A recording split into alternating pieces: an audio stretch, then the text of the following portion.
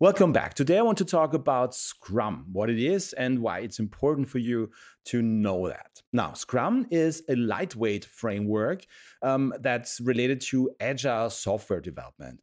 And Scrum helps people and teams and organizations generate value through adaptive solutions for complex problems. Now, let's untangle that sentence for a second. Scrum, a lightweight framework. That means it defines some ideas, some processes, some guidelines, how to manage a project, how to manage something that tries to solve a complex problem. Okay, so we're not talking about trivial problems there. It's something that we haven't really encountered before. And much like software development is a complex problem, usually. It's not a run of the same copy paste, do everything as it was before. Usually we write a software to solve a complex problem. And Scrum is a framework that helps us do that. With the Scrum framework, we've got sort of built-in adaptation. Adapt and inspect or inspect and adapt rather in the other direction. We're going to inspect what the current situation is, what the problems are with the current situation, and then we're going to adapt and try to change something and see whether it helps us solve that problem. Okay, so that's what Scrum is about. And Scrum defines, wants to foster an environment where we've got different roles, different people having different responsibilities, and Scrum sort of gets an order into these different responsibilities there. And first, we've got a product owner, we've got a Scrum team, and we've got a Scrum master. And the product owner basically orders, quote unquote, the work for a complex problem. And he orders it, not by ordering somebody else to do it, but he orders the priorities. He breaks it down, this complex problem, into several stories, user stories as we like to call them, or product backlog items, into a list, into the product backlog, which is basically just a list from top to bottom. The topmost entry is the most important one, the most urgent one that we want to solve, and we want to have a solution for, as a first, something that needs to be done first. And then the Scrum team is responsible for turning a selection of this work, of this product backlog, into an increment of value during a time frame that's called a sprint. Okay, again, it's a big sentence here. The Scrum team is, a team built from people who are able and manage themselves to take what's been put into the product backlog and turn it into an increment of value. That means we've got working software. We don't create documentation. We don't we can negotiate over contracts what will be delivered. We just start with the very first week of the very first sprint of this iteration. And we're going to turn a selection of the stuff that's written in this product backlog, in this list, we turn it into working software. And then afterwards, together, the Scrum team and the stakeholders around it inspect the results for the results of this iteration, of this sprint, of this time frame where we work together. And this is not 2 years, that's more like 2 weeks. So after 2 weeks, we're going to sit together and see, okay, what has been done?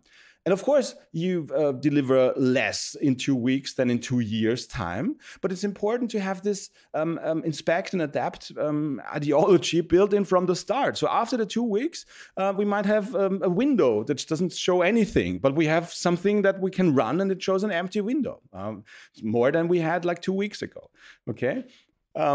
And then we're going to repeat the same thing. We're going to say, okay, well, we've got now this empty window. What do we want to put in there? What's the next user story? What's the next in the product backlog list?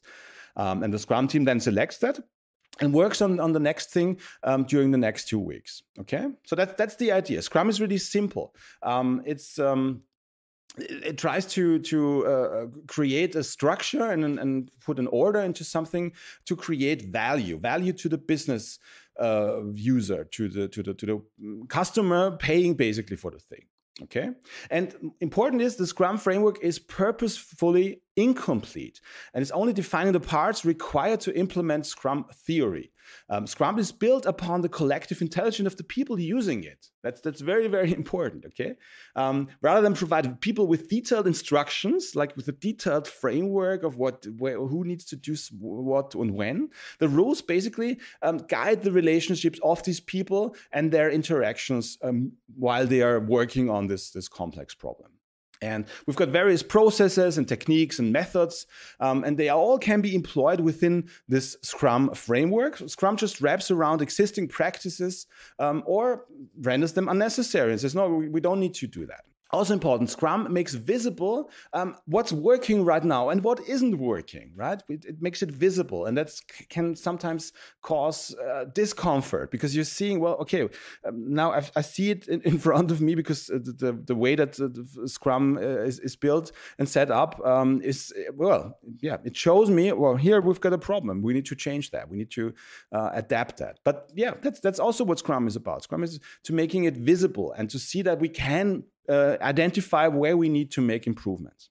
And I'm quoting here a lot of these sentences from the official Scrum guide that you can get from scrumguides.org, where the two guys who were sort of the inventors of Scrum, Ken Schwaber and Jeff Sutherland, they sort of invented or thought about what they need to, or what they want to change in the software development industry in the early 1990s. And now we are in the 2020s here, so like 30 years later, we're still talking about that with Scrum, and we're gonna they are still adapting it and changing stuff that's unclear and making things better and clearer. So that's sort of a testament. That's the proof that this thing is relevant. It's working, and software companies all around the world are using Scrum to manage their software development work. Although I will be the first to admit that